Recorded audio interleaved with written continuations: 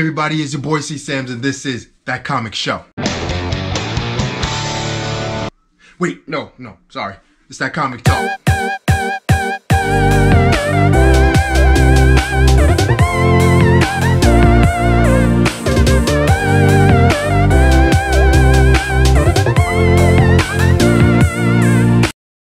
It's April. Finally here. It's finally here. April is going to be a big month for comic book movies. We got 3 comic book movies that are coming out this month, if we include a 4th, which I don't think, well, it's technically a comic book, so let's just talk about it real quick. The 4th movie that I'm talking about is Detective Pikachu, but I don't think Detective Pikachu is gonna make anything or do anything because it comes out the same day that an Ultimate movie is coming out. I don't even know why they decided to do that, but oh well. Anyway, so we're gonna be talking about the 2 movies that are coming out that's gonna make the biggest hit, and that is gonna be Shazam, and that is gonna be Endgame. Now, we do have Hellboy. Hellboy does come in between it, and I'm not hearing a lot of great things about Hellboy. It looks great, I'm gonna check it out, but nobody's really talking about Hellboy because everybody has their mind focused on one particular movie. And technically, some people are talking about the 2nd movie. So let's just talk about the 2nd movie. Shazam. Shazam has come out, and it's coming out this weekend, and I vowed to go out and see it, and you're gonna get the review and everything like that later on this week. But what I'm hearing from a lot of people, a lot of fans, a lot of casual people, is that Shazam is actually a great movie. They're even saying that Shazam is the greatest DCEU movie that has ever come out. So let's take a look at that list, and let's try to compare it real quick. Man of Steel, BVS, Suicide Squad, Wonder Woman, Justice League, Aquaman. Yeah, you really don't have much to really fight against to make it to that top of the pecking order, but okay. You're trying to say that Shazam did better than Man of Steel, Superman, and did better than BVS, Batman and Superman? Okay, I guess. I still think the movie is going to be a spoof. I still think the movie is a spoof of what a comic book movie is. I like Zachary Levi. I think he's cool. But I don't see nothing special about this movie.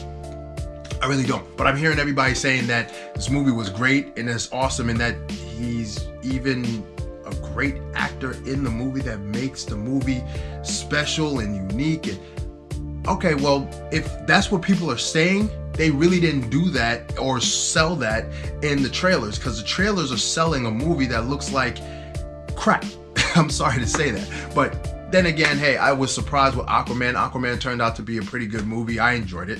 Wonder Woman was, Wonder Woman was Wonder Woman. I really don't remember the rest of the movies that came out for the rest of the movies that came out for DC, because anyway, so that's what they're saying about Shazam. Go out there and check out Shazam. I'm gonna go check out Shazam. I'm gonna give my review and my thoughts about that movie when it drops. I think we're gonna do a review about that movie. I think we should. Yeah, we should do a review of that movie. But that's just what it is. We're gonna keep it moving. Now, let's get to what we really came here for. Endgame. It has been reported that Endgame is going to be 3 hours and 2 minutes. 3 hours and 2 minutes. Are you ready for 3 hours and 2 minutes of Marvel goodness? I am. I don't know why people are so shocked and so scared about this. Oh man, they have to have an intermission in between. Oh man, I gotta use the bathroom. Oh man, I can't eat because I'm gonna be sitting there for 3 hours. Listen, you watch Infinity War. Infinity War was 2 hours and 30 minutes, and that movie looked like it went from there to there and it was done. I was mad because I wanted some more. Now we're gonna get some more. So I think having it be in 3 hours, I think that's awesome. It makes all the sense in the world to me. You have to give this movie 3 hours, and at least this movie is gonna get 3 hours and it's gonna make it a cohesive story that makes sense. Not a Snyder cut that is 3 hours that makes the whole movie make sense when you didn't warrant it to make sense to begin with. Let's forget about that.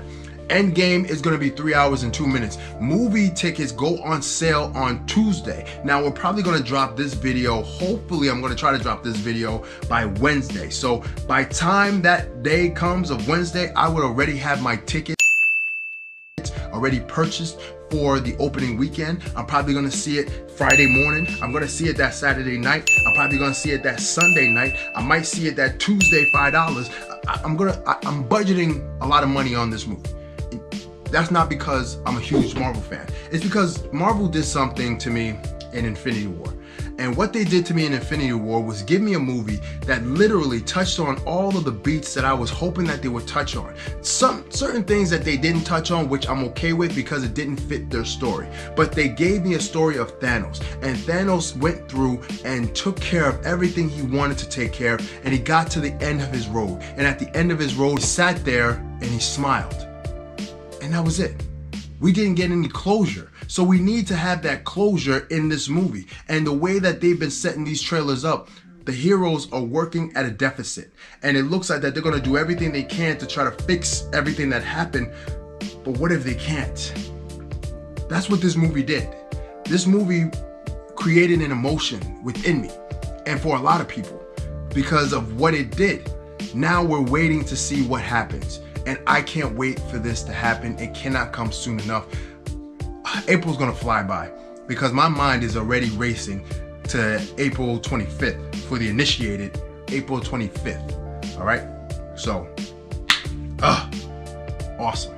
I had one more thing that I want to talk about, but I don't know if I'm gonna really talk about it, but it's Zoe Saldana. Zoe Saldana has some comments about Disney rehiring James Gunn. It says redemption is progress. So it looks like that she's happy about, you know, whatever. I don't even know why I mentioned it, but whatever. Anyway, this is That Comic Talk.